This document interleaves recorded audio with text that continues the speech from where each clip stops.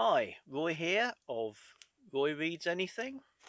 This is a channel about eclectic reading, which this week includes uncanny children, uncanny aliens, and uncanny places.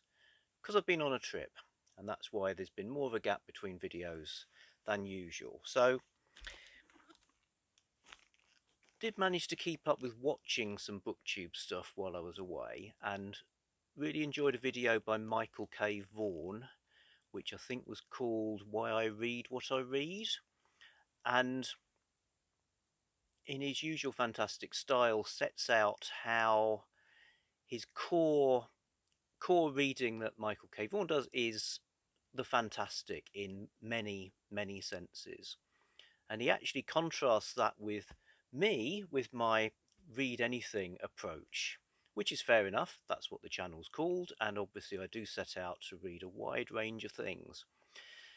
But I kind of thought, ultimately, I think I'm still a reader of fantastic things at heart, and that I will be seeking out the fantastic elements in what look like they're going to be more mundane books.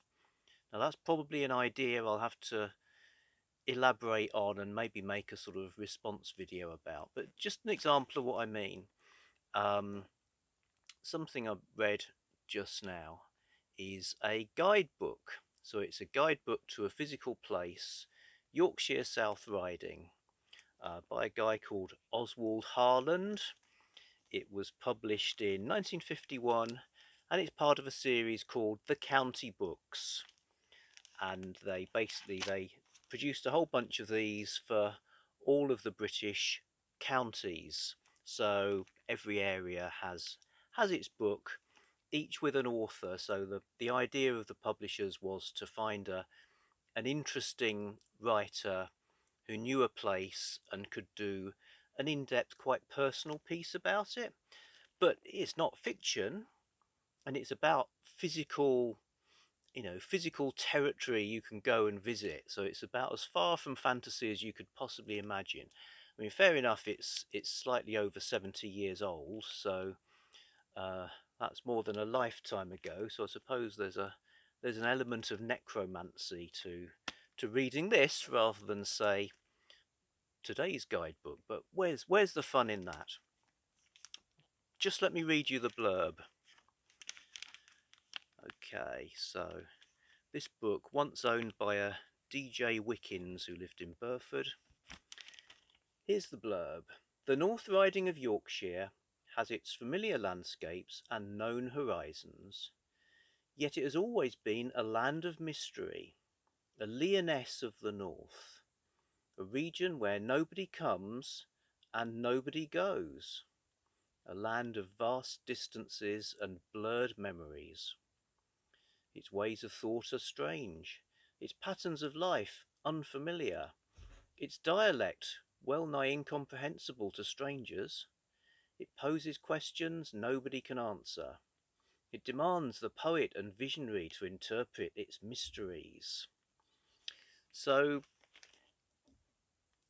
it's setting up this description of towns, hills, roads and coastline as being a kind of magic, and it's enchantingly everyday. And I love stuff like this. Not going to go on much about it now, but I'm just going to sort of park that idea that, maybe all books are fantastic literature.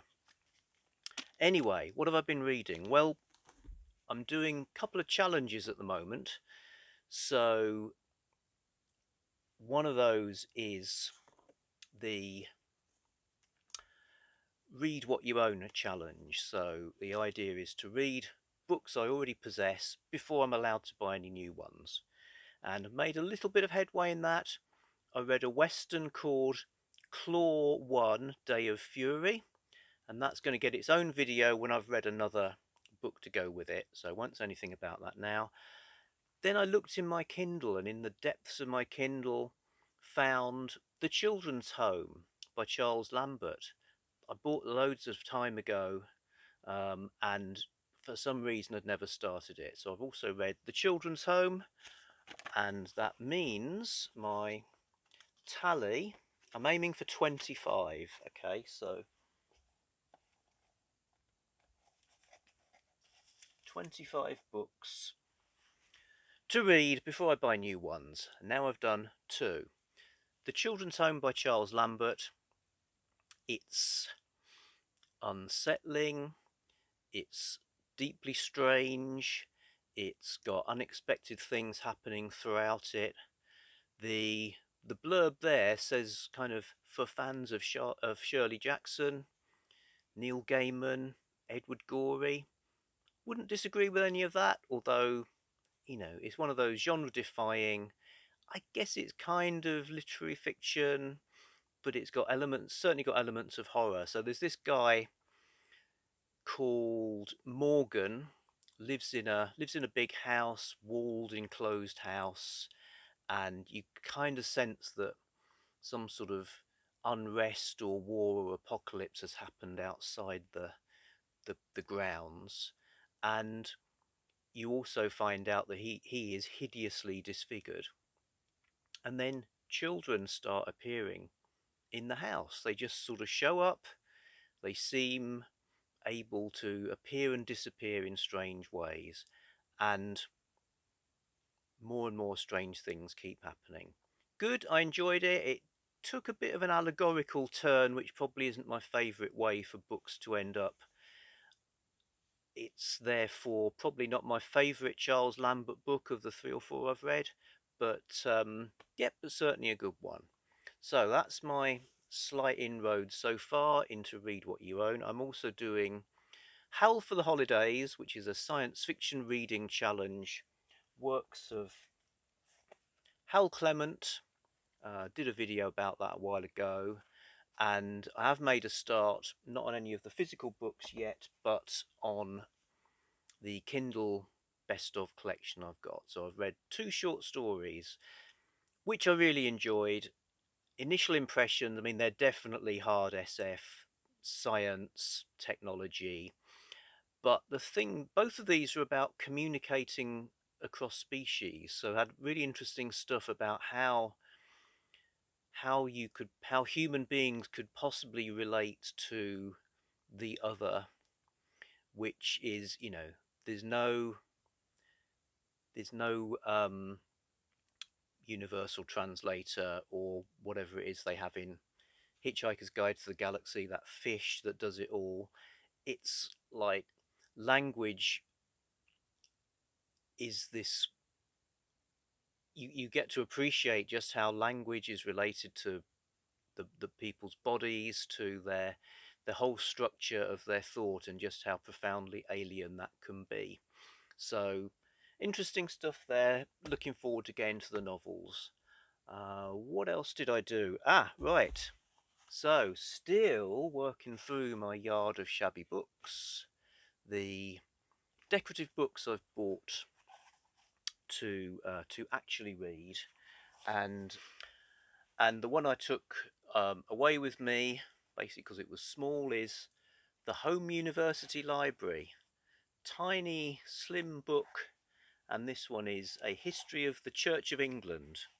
Originally written in 1914, this was republished in 1944. So number 90 in the Home University Library of Modern Knowledge, published by the Oxford University Press. Looked at some of the other titles, and they're quite a sort of it's interesting how many of these junk books I've got are some sort of self-help, you know, learn stuff at home kind of thing. So apparently there are about 200 of these Home University Library books on lots of topics, and they're pretty intellectual. They're not like, you know, how to raise chickens and stuff like that. They're more well, things like this: history, ideas, some ideas like eugenics that we're not so keen on anymore. Um, I think the equivalent today would be something like these very short introductions, which I really like. I've got loads of these. You see, they're about the same size.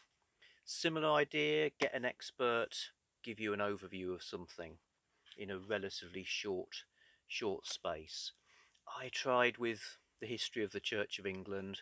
At first I was like, whoa, this is great, really interesting stuff. It got really bogged down in sort of legalities of property and power and sort of doctrine stuff that I just lost it. So I'm actually DNFing this one. Although I do feel I should honour the books in some way. So I've made a note when I'm buying books again. A more modern church history is something that I would be open to reading.